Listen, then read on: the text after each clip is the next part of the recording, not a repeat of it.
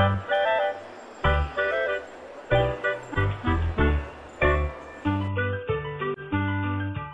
trying to find something for my mother.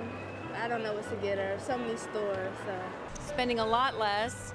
Everything's so cheap right now. You know, everything's discounted so much. So I'm doing all my shopping for myself early.